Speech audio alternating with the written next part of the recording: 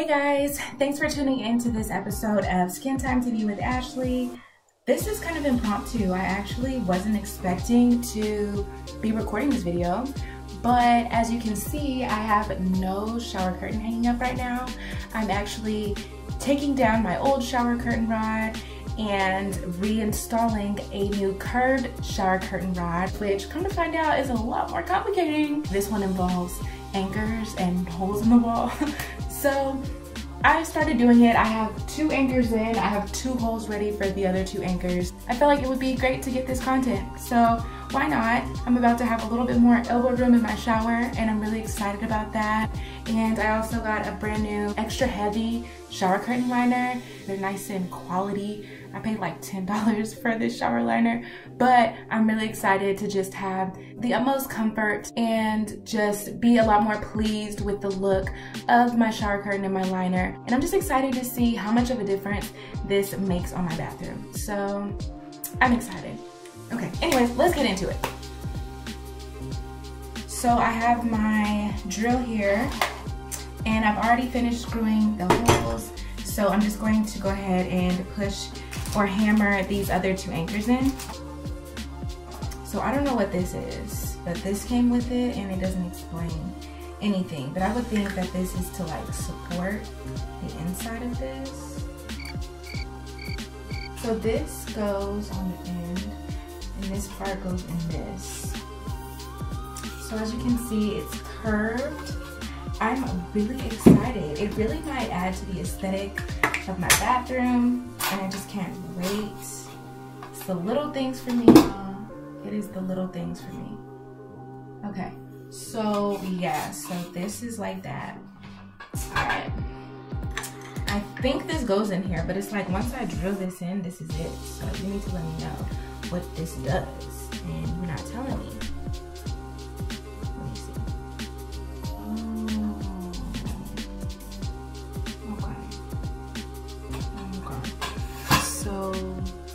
I'm confused. That's why a picture is worth 1,000 words, I'm telling you, because the ball here is like, you know, visible, and then that's just sitting on top. So that's what it does, and the little flat part goes underneath. So this is like a wall thing, but they should have said that. All right, so what we're gonna do is hope for the best here, and I'm gonna screw this into the wall. The part that's protruding goes outside of the bathtub, away from the bathtub. Oh, so fun fact, after you use the drill, you gotta go back to the other screwdriver head when using a screw. So we're just gonna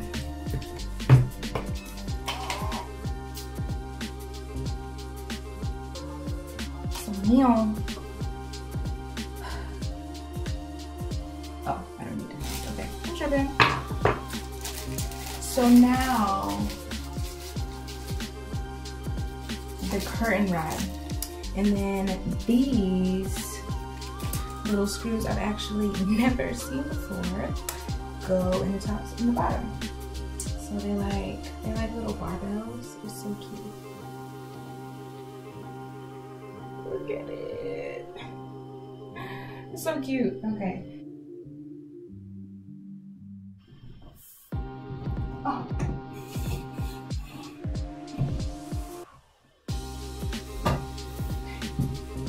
Why is it? Hold on, wait a minute. Oh, this is the fail. Okay. Sorry, I had a phone call. But yeah, I don't think that I did this correctly, but I'm not gonna give up hope yet.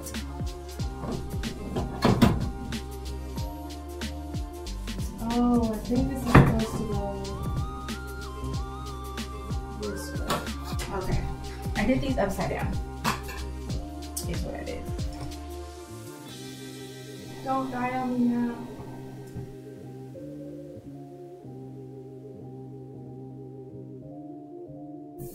This is challenging to do on my own. I'm not gonna lie.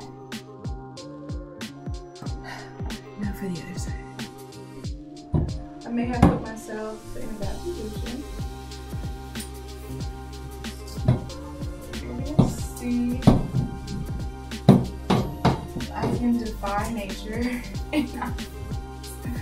No.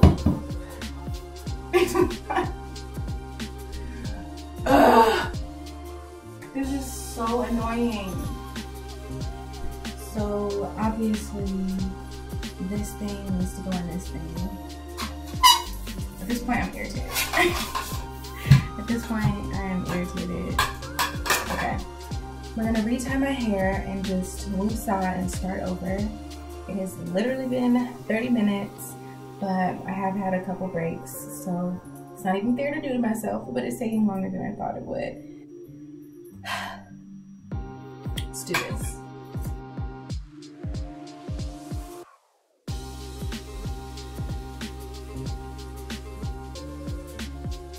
The bar is a little loose, but at least the wall piece is okay.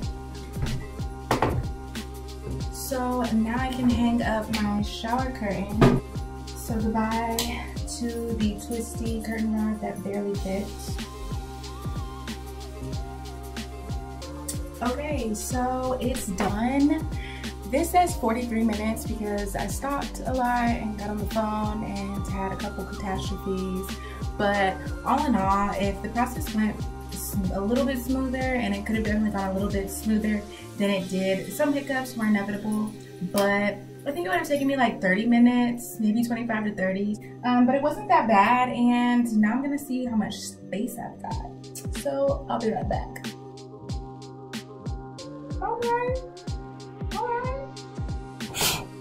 Yes. That elbow room. Love it. Have lots of room. I can like wiggle and like stretch, and I'm happy. So it's really subtle, and I think it protruding out just adds a nice little effect. I need to straighten this out. It's been bothering me. It's missing. The one is crooked, but it's supposed to be like this. So I guess while I'm at it, I'm gonna fix that. But well, now I'm definitely gonna fix that.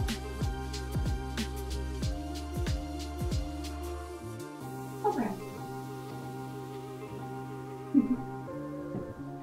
So now we've gotten two things done in one.